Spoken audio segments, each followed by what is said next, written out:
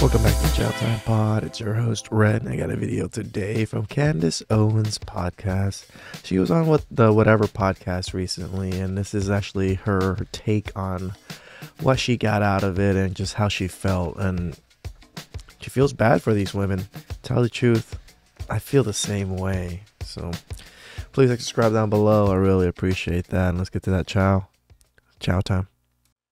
I'm assuming that my listeners probably don't watch the Whatever podcast. And of everything that was laid out before me on this press tour, I have to be honest, I really did not understand why I was booked on this show. I had not seen it before, and my understanding was that... Oh, I was surprised that she didn't know about Whatever podcast, considering a few of the other Daily Wire people know somewhat about it. And I guess that makes sense because her people just book her for things and she just has to show up for them. So this host, Brian, allows a bunch of sex workers to sit in a circle, and he sometimes has a conservative on to talk about their jobs. So it didn't seem like the right fit for me to be sitting across from these ladies as they talked about their OnlyFans careers or talked about the various sex work that they do as, you know, proud prostitutes. I remember dreading this. I was talking to the PR person. I'm like, why do I have to do this? This makes entirely no sense to me. And boy, am I glad that I sat down on that podcast. Boy, am I glad that I was booked to do this show, because it turns out that you actually can learn a lot from hoes. I mean, we learn from them like every day, guys. You know, like all my TikToks, all the videos, all of the videos on the manosphere. Those are all women. Women made those videos. Women made all these TikToks and YouTubes and things like that. And men just compilated them to teach other men. So let me just set this up for you before I show you a few clips from the show. Essentially, I was invited to sit down. Every girl across the table said what they did for a living. One girl was a singer, and she leaned conservatively. But everyone else, there was one girl who was on OnlyFans, but she only takes her top off. There was another person who was on OnlyFans. There was two women that were prostitutes and said, essentially, that they help to save. You know, like they always want to talk about, you know, passport bros going out for prostitution and things like that. And, you know, how other countries, prostitution is legal. Prostitution is legal here.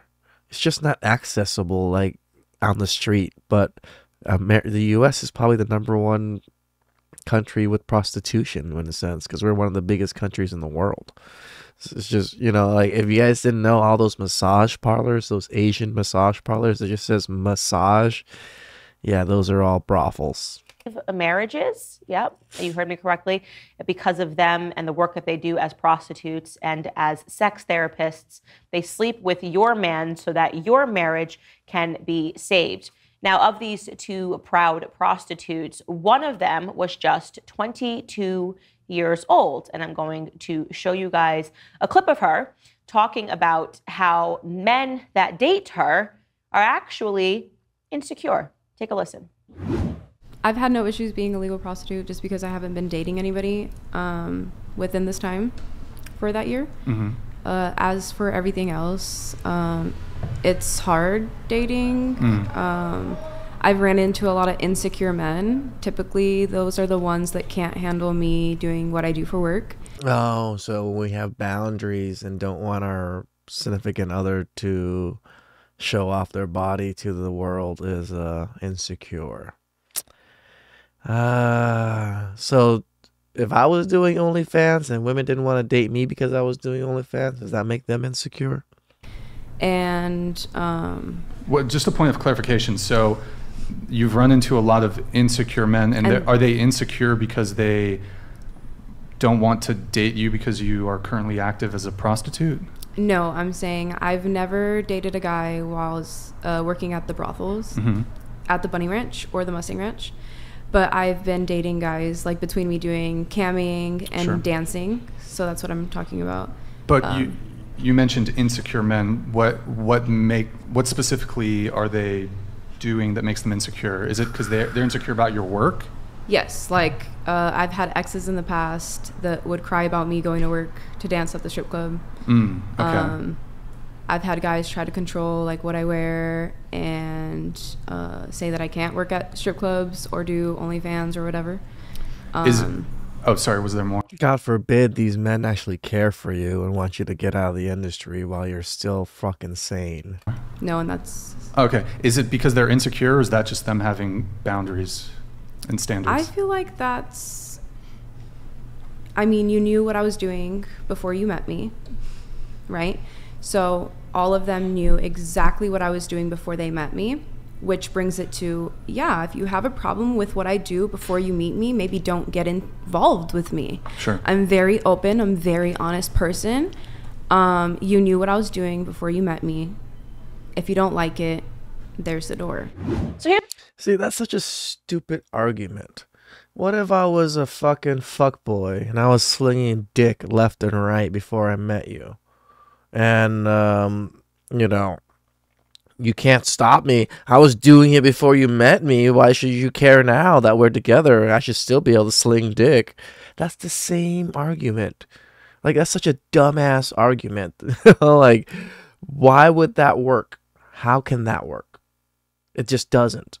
But these women are so delusional and thinking that it's so empowering, that it's such a great thing to be making this kind of money, that it overtakes their moral compass and just everything like sane about some of these things. here's the first thing that I want to say. I thought that sitting across from these young women, it was going to make me angry. But what I actually felt was a tremendous sadness for that young woman that you're listening to, because I have a daughter.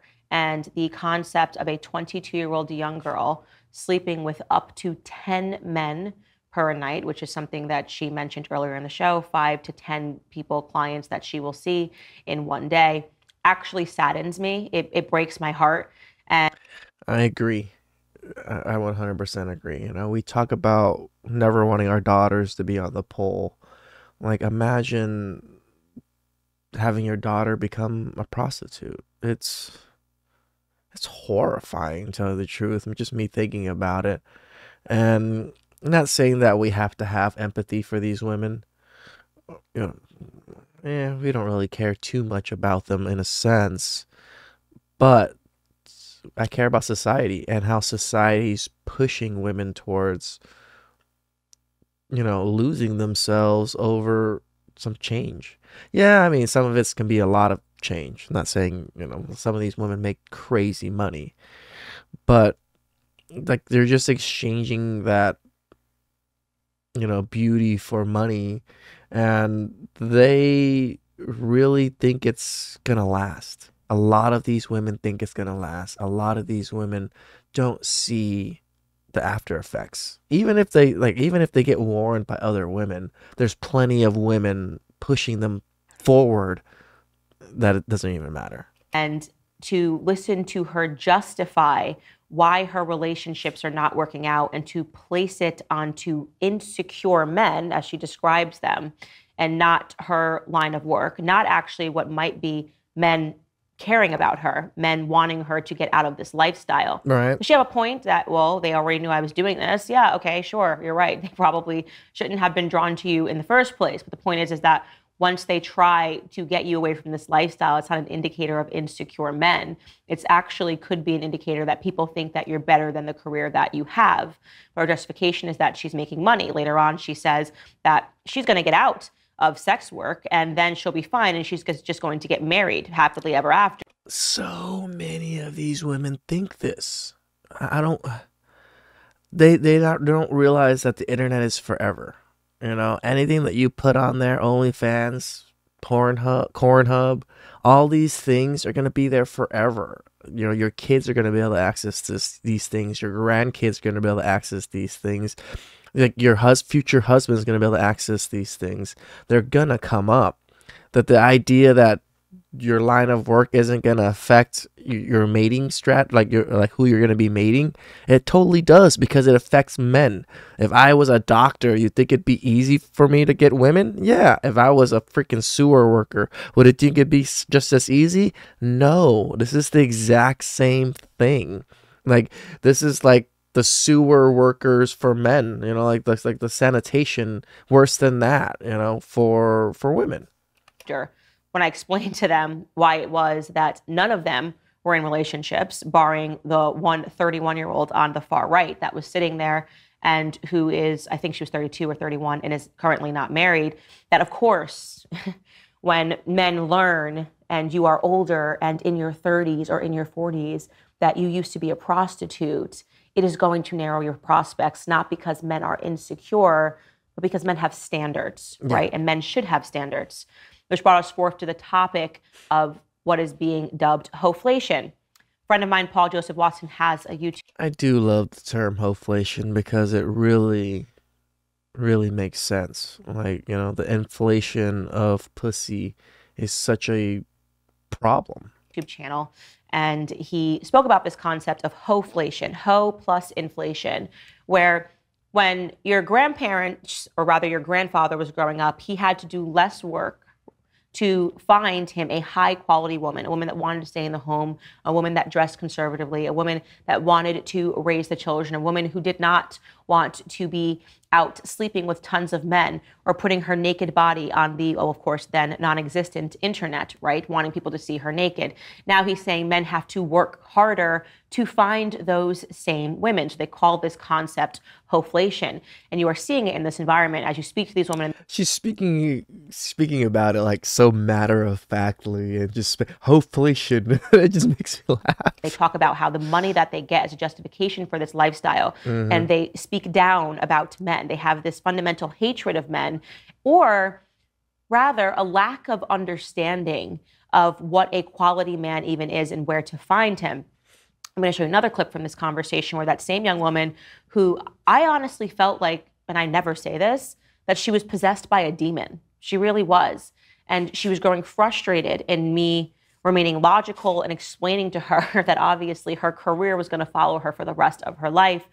And she tried to, I guess, trigger me as she was explaining how she saves marriages. And she tried to trigger me by creating a what-if scenario regarding my own husband. Take a listen to her. And I do want to go ahead and put a trigger warning on because you may have some kids in the background. This is not something for children to hear. She's really about to jump into her brothel mindset, I would say. Take a listen. A lot of the perversion that comes, if you are not going to be acceptant with your partner, if he comes to you and is like, hey, I really like getting pegged, I want you to peg me, and you're like, ew, that's so disgusting, like I would never do that, you want me to eat your I would never do that. Well then, okay, what are you gonna do? Divorce him? Or what are you gonna do? Realistically, I'm asking you, hold on, I want to know, what are you going to do? That's your husband. He's like, hey, babe. I think one of the things about marriage that's really beautiful is I know what my husband, before we got married, Before Candace answers, just really? Like the line of questioning that these women you want to use against Candace is just so stupid. I know who but he is. But things change, and maybe he wants to start exploring. He wants to start doing what? He wants to start exploring, and he's like, oh my gosh, maybe I do want you to like eat my ass, and I kind of want you to peg me. Like I kind of want these things don't just happen out of the blue. Anal penetration. This is what women. I guess this is what happens to women. Women seem to want to get these things done all of a sudden, or explore these things out of the blue. Men aren't really like this, at least with the pegging and stuff. From you, because you're my wife and you're so beautiful and hot, and we're married and we have kids together, and I'm feeling a little bit kinky, and I with you, since we have this special marriage and bond. How would you feel if we could just try this out just this one time, babe, please? I think it would probably indicate to me that my husband was involved in some perverse world, whether it was through pornography, that something else was happening on the side, because these aren't normal things that people just think of when they wake up. So like, what's your hey, next I'd move? really like a strap-on dildo. Okay, right. Well, so what's your next move? What's the ultimatum? He's going to divorce me if I don't peg him? So what's your next move? Crazy.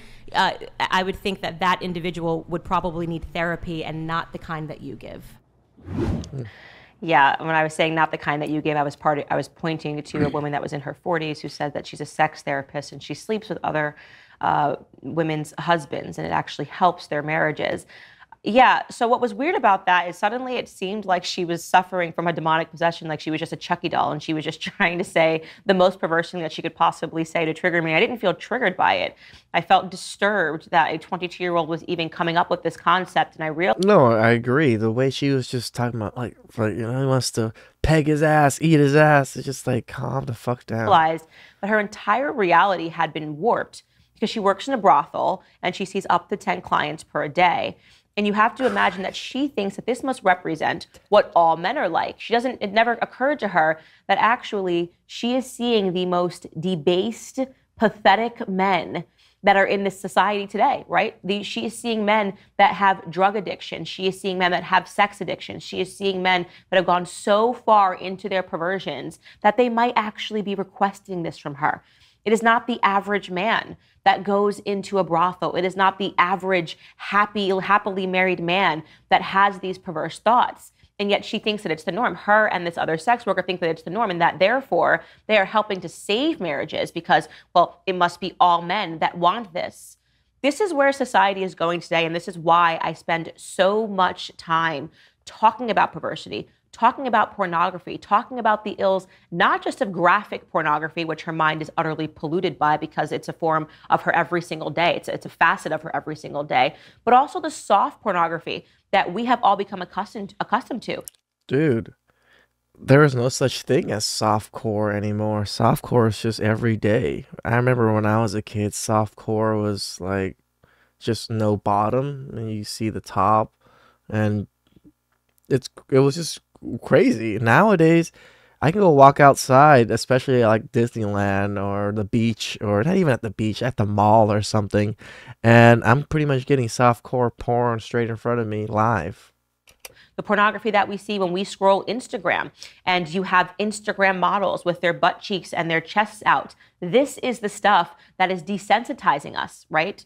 It is desensitizing all of us. We're all victims to it. I say this all the time. When I see an ad, I don't even flinch when I see a woman holding a purse and she's half naked, because we have become accustomed to seeing it everywhere. And where is it leading to? Where it is leading to women that are quite literally prostituting themselves on the internet because they know that they can make a quick buck. And you can do that. It's true. I think later on in the show, after I left, one of them mentioned that they make $500,000 per year. It's going to come at a cost, obviously. If you want to make $500,000 and in your early 20s or in your late 20s, and then you're going to realize that nobody wants to marry you, nobody wants to have children with you, nobody respects you for the rest of your life, right? The possibility that you might be alone, that's deeply, deeply saddening. It is, but these women don't realize it, and they actually embrace it, right? Like a lot of modern women are embracing that singlehood, that single cat lady lifestyle, and these prostitutes and these 304s, either they know or they don't, but they know. They just don't accept it, and they still think that as a whole they can push men to accept these things, and we're not. And what's worse than this, by the way, is that all of these women, we talk about how faith is at the root of all of this, a lack of faith, atheism. I've talked about this before. I think the lack of faith nowadays is why people have gone so degenerate. I'm not pushing for any particular faith or anything. I think faith in general is actually good for a moral compass overall. I'm not saying it's necessary, but for most people, it really helps ground them to understand how to behave. Because look at everybody. Look at how society behaves nowadays. It's unsavory. It's uncivilized in a sense nowadays. Why? Because the idea of religion and faith is so far gone now. Hand in hand with narcissism, a focus on the self. What can I do for myself? But worst of all is that these women view faith as a form of perversion. Yeah. Let's talk about this one girl on the far right. She was probably the angriest because I think she's now in her early 30s and she's thinking, okay, she has less time, she's got less prospects, and she can't really turn her life around. Listen to us question her, or rather the host question her about why she's wearing a cross around her neck. Take a listen. Well, wait, hold on. Is that a cross necklace? Does it constitute, what do you... Wait, yeah. Okay, really quick. Not everybody's Since religious. we're talking about religion really quick. Okay, you have a cross necklace, but then your shirt says, made in hell. Yes, it does. I'm a little confused. Ironic, Can you... I'm a little confused. The stone is red, so it matched, But why are you wearing a cross on your neck? Are you color coordinating with your neck? Because I don't see a cross as religious, so Okay. I Just felt like you this don't was see a cute. marriage as religious. So I don't think that a marriage have a meaning. This is why it's like we're at a stage where people are like, "What is a woman?" Because they just go, "Well, we're going to call it a marriage, but we're going to sleep with other people. We're going to bring in prostitutes. We're going to outsource raising the kids, or we're never going to have kids." You're calling it a family. It's not a family, and this is what it is. The words have no meaning, right? I'm wearing the cross. Why? I don't know. I don't think of it as religious. Okay, well, Jesus Christ died on the cross. You think that. That's what you think. Wait. It's That's been what proven. you think. Yeah. So why are you wearing the cross? Sex Because I think it's worker cute. is a You just think more that the design is cute. Yeah. better term. Wait, really I quick. grew up Hold on. Catholic. I was religious, and I'm not Prostitution anymore. I being don't have to called- believe in what you believe, and I can say that if I didn't somebody's- say you had to believe. I asked you a question. But I you're said, why are telling you me, wearing the cross? Okay, and you're saying that the religious It's triggered. aspect of marriage is the only thing that matters. It's not, because people don't follow what you believe. Okay, I asked you why you're wearing the cross, and you said because you thought it was cute. Yeah, I'm and I glad do. we got an answer. She's wearing the Okay. cross around her neck because she thinks it's cute. I do. Would I'm you not religious. also wear like a Star of David? It's cute. As Well, like because- if it was cute, would you wear Well, it? okay, well, I I just don't know mean like where we're going- I'm where this is asking that going. because I wonder. Well, like I my have- guess is that you would think that gotta talk. maybe you wouldn't wear a Star of David because you're like, oh, this is maybe like disrespectful to people who are. Are you making Jewish. the argument? Maybe. I mean. No, I'm just. The secular. It's a very here, good question. I'm just saying. Devil's Her questioning is actually spot on. That's correct. advocate here. Secular argument. Someone might just say that the cross is just maybe it's more aesthetically pleasing even for an atheist. I don't know. Sure, I but don't know. liberals Okay, are all look. about like having Would you wear, like, respect a and yarmulke 'cause tolerance. it's, So like, I'm cute? just like wondering if you I'm think asking it's. would you wear a yarmulke? That's Yeah, I think those are very Oh, different are you talking things. like Why is the blasphemy? cross saying- different from the I'm- yarmulke? I'm just. I mean, I was asking- raised Catholic, and that's just Would not you something wear that a I believe yarmulke anymore. if you thought it was cute? No, I wouldn't wear. I mean, a yarmulke is completely different than No, a cross that's it's been not. adapted into. This is so fucking. This argument is so fucking stupid.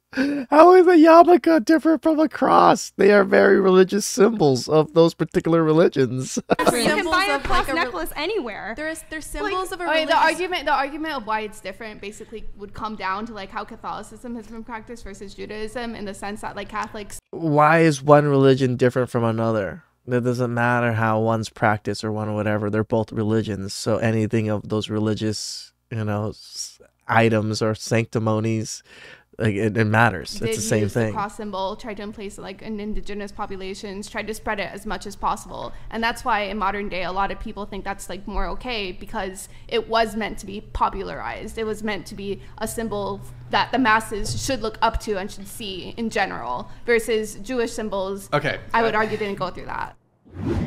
Well, you heard it there first on the Whatever podcast. It's totally fine to disrespect the cross because, it's cute, and you can just wear a cross whenever you want because it's just cute. Whereas you shouldn't disrespect the Star of David or yarmulke because it's somehow different.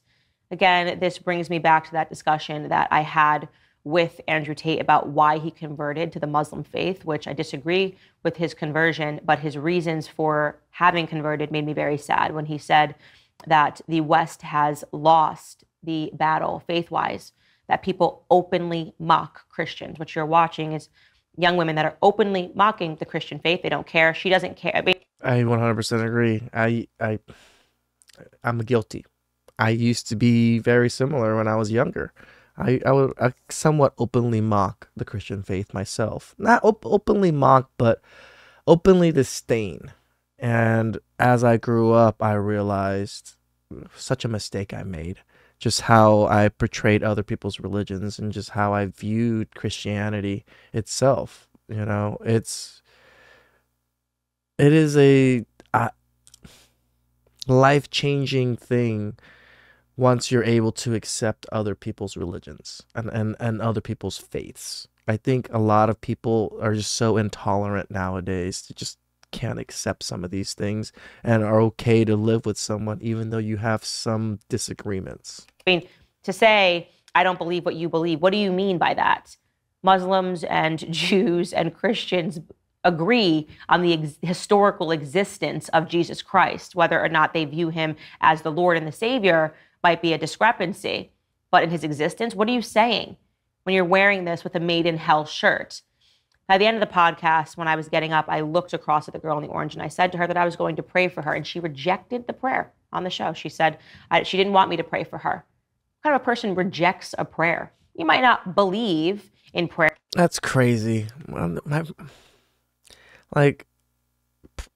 I have a very one of my best friends is very religious Christian, and like he says that to me all the time. I'll pray for you. Or when something happens with all of our other friends, he says, I'll pray for you. And I take it as a compliment that he cares so much about what's going on, or cares so much about you, that he's going to take some time out of his day to pray and wish you well. What's wrong with that? Prayers, you might not pray yourself, but if any person walked up to me, no matter what faith they were, and they said that they were going to pray for me, I wouldn't reject it. I think that what the Whatever podcast taught me is that we are definitely facing a possession in America. You know, people are possessed by the concept of fame. We are possessed by perversions. We are possessed by sexuality. And all of these things are destroying people's souls, honestly, genuinely.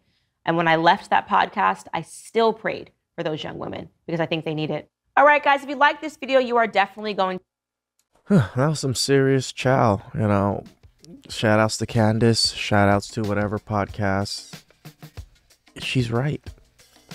You know, religion, and I think that higher power, believing in something that is greater than you, or that higher power, I think is what grounds people. When you don't believe in such a higher power or something like that, what is the thing you believe in the most is yourself.